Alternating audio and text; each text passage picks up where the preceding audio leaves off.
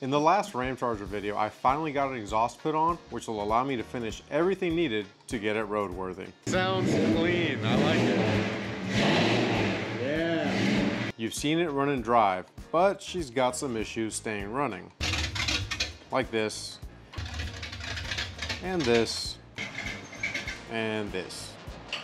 She has a vibration in the drivetrain that wasn't there before. I also need to properly time the engine, figure out why this valve is leaking, bleed the brakes, and adjust the parking brakes.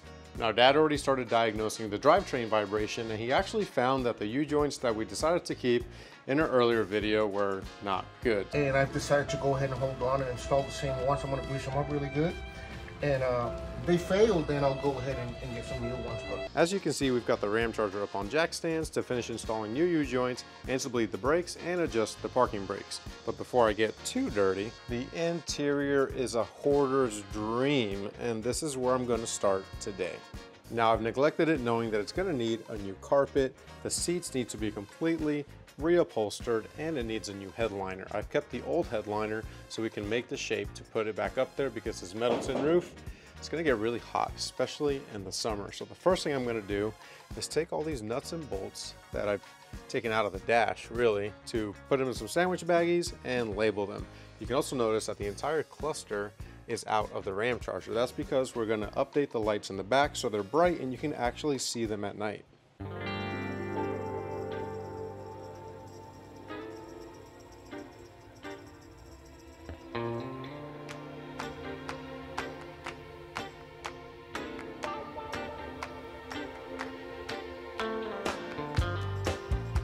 All right, so now that I've got my sandwich bags here with all my bolts that go to the dash, I've got a lot of interior parts here, right? Some of them I need to replace, like this glove box door, maybe some other little pieces in the dash. But before I start that, I need to take a full inventory and find out what I do have inside the RAMCHARGER.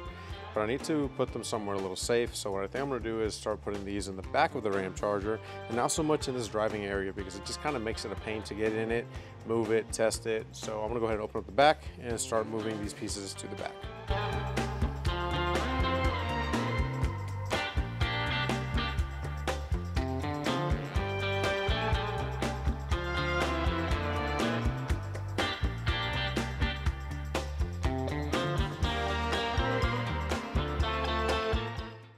Also, it looks like I was already putting stuff back here, but I wasn't being organized at all, so I don't know what I was thinking.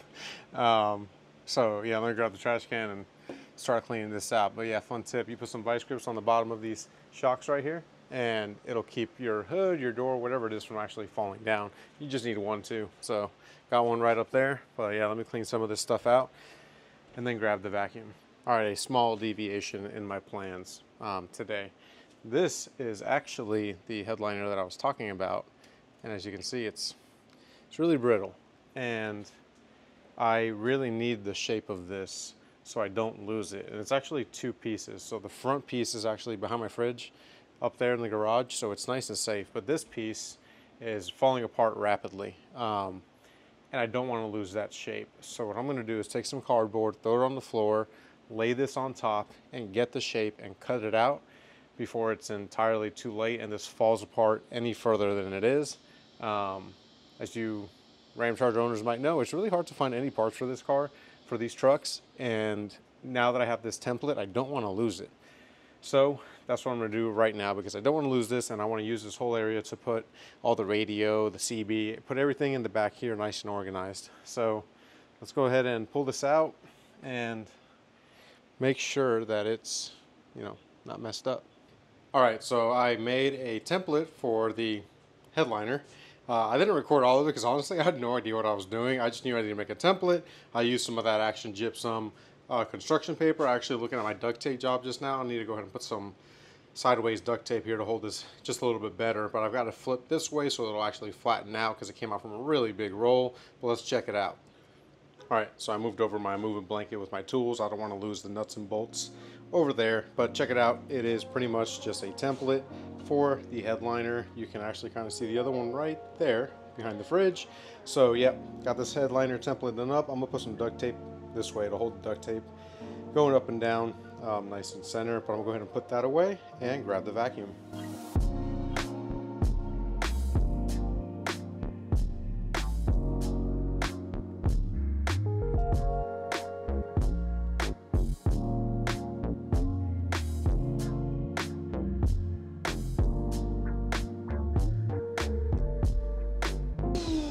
All right, so now that I've got the inside all cleaned out, I can go ahead and take, my dad's home, I can go ahead and take all the parts from inside the RAMCHARGER and actually start organizing them up back here. And then I gotta actually clean out and vacuum the inside of the RAMCHARGER as well. Now the reason I'm doing this is because when you have a clean truck, a clean project vehicle, it's much easier to see where everything's at, organize your projects, and just have a streamlined process. Right now, it's kind of our problem is we've got stuff absolutely everywhere. So let me go ahead and get that stuff on the inside and start organizing it back here.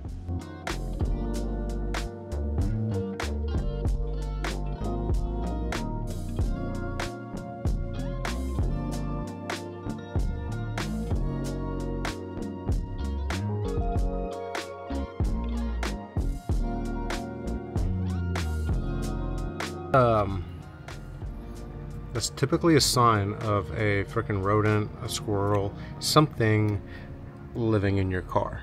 Right there. Just my luck.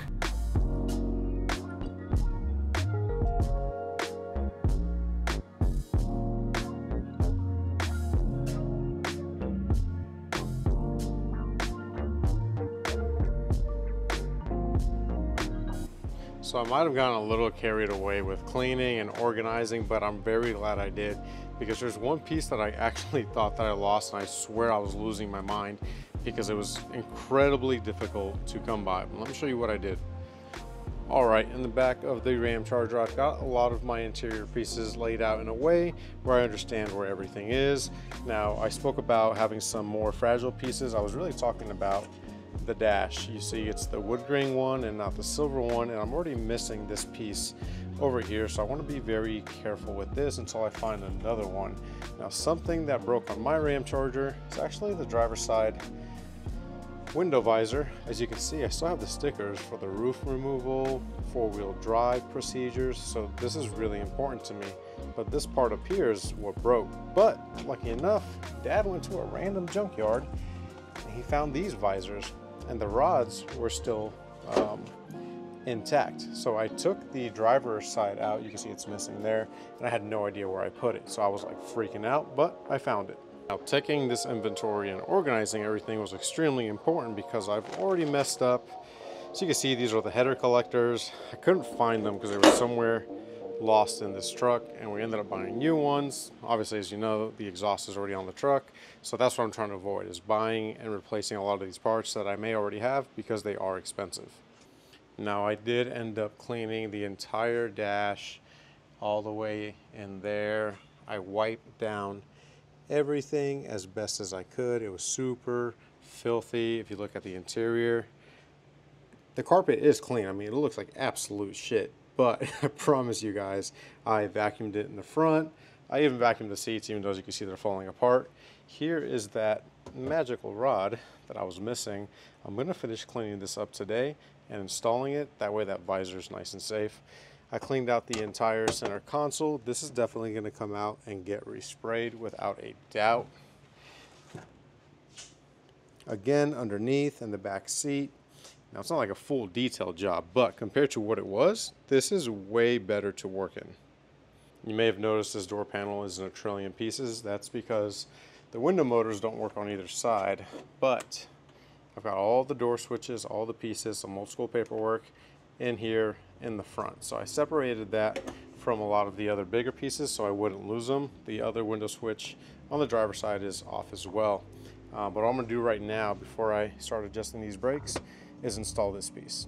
All right, so these are the visors arms right here. So I went ahead and replaced both of them while I was right here. So these are still good. So I'm actually gonna save these.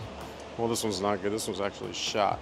But this one I'm gonna save just in case, because again, really hard to come by parts. So now that that's done, I'm gonna go ahead and adjust the parking brake, the rear dragging on the brake shoes in the back.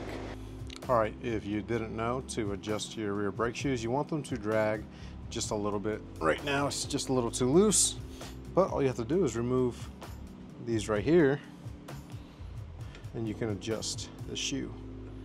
Let me go ahead and use my second hand.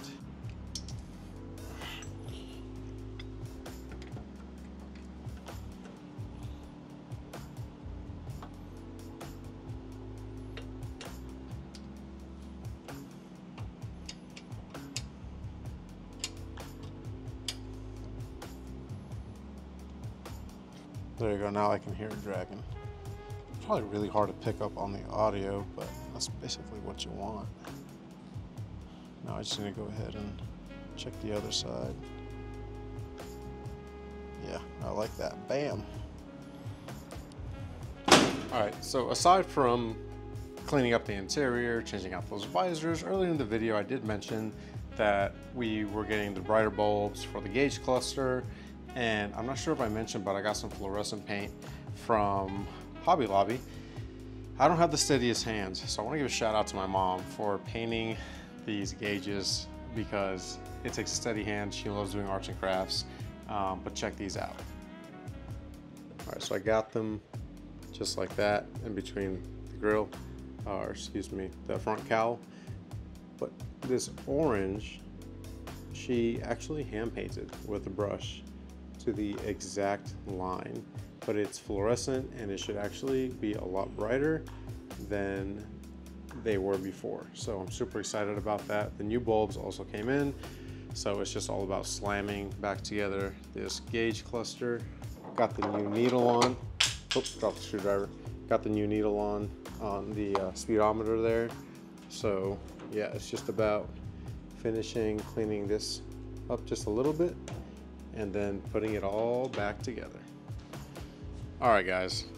Gotta give you a little confession. This entire time I've had family and friends over. They're doing a cookout. They're cooking up some Korean food. We got some Puerto Rican food my mom's throwing down. And I've been out here working on the RAMCHARGER. I'm a little bummed I didn't get as far as I wanted to today, especially with the drive shaft. When my dad brought me the U-joints, he's like, you know, you need a tool to put these in. And I'm like, you're right.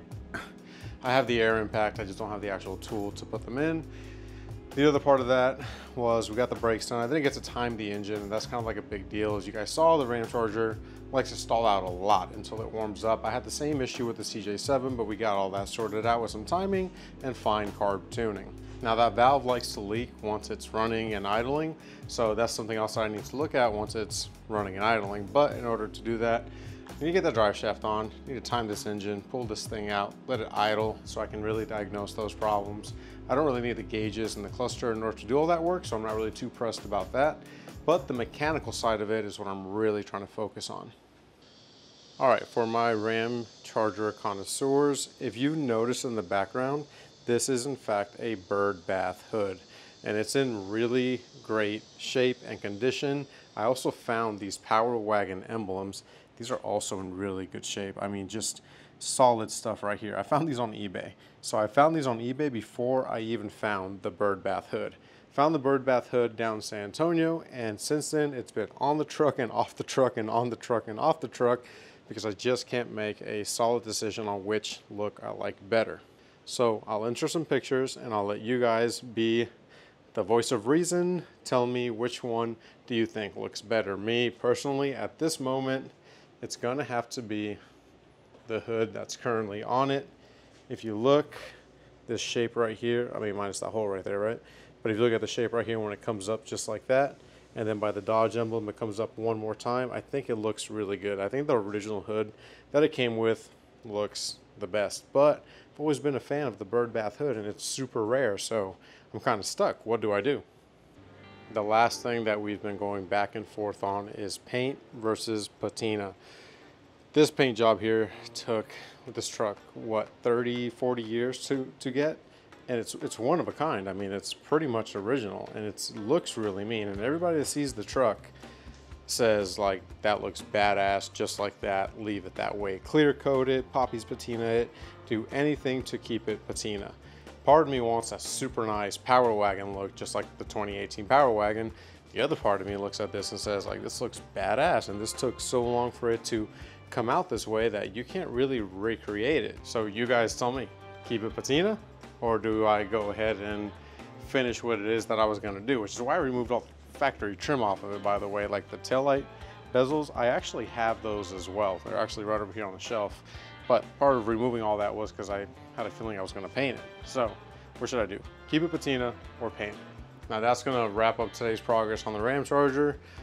Nothing crazy happened. Again, I'm a little bummed myself, but I am documenting this whole process. I'm taking as much video as I can, but it is now 5:50 in the evening. I've been here since noon. So about 6 hours worth of work to just clean everything up and organize everything, which again, I'm glad I did. But guys, if you like these videos, if you want to see more RAMCHARGER content, then tap in, hit that like button, leave a comment below, and don't forget to subscribe, because I'm just going to keep going. And we're going to keep going until we take this truck and the CJ7 and maybe even the Power Wagon, the trio, all three of them, to Hidden Falls Adventure Park, and we do some off-roading here in Texas. Until next time, guys, peace out. This receipt is from 1994. He got a battery adjustment is what it says.